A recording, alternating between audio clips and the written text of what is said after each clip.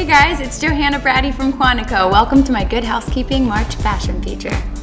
My personal style, I think I have two different sets of style. When I'm casual, I like to go very tomboy, and when I'm dressy, I'm super structured and very, very feminine, kind of vintage-ish.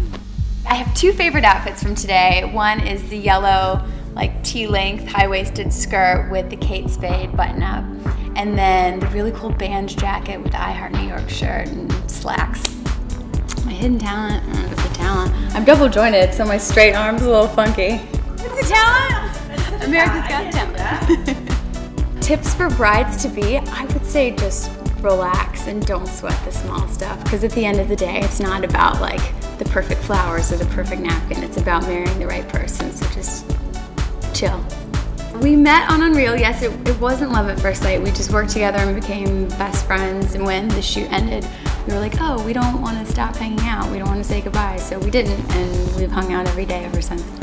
I wanted to be an opera singer. Yeah, I was going to go to school for music, and I went to this program called Governor's Honors, but I was a theater minor, and I ended up realizing that I really loved acting, and I kind of just got pulled to LA, so I don't know, I didn't really choose it, but I'm so happy that I'm in the career I am now. I think there's so much more versatility to acting. My co-stars are fun. Yeah, the three girls, Yasmin, Priyanka, and I, we call ourselves the Powerpuff Girls.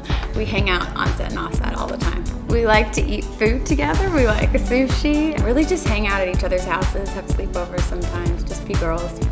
I love everything about New York City. Moving here has been awesome. It was an adjustment. When I first came, I missed LA. I wasn't used to the small spaces. Things are a lot more expensive here, and it's just kind of hard to find really big apartments, so that was an adjustment. And the hustle, I guess, it makes you want to get out, so I was really tired the first couple weeks, but then you build an endurance and you kind of become addicted to the energy.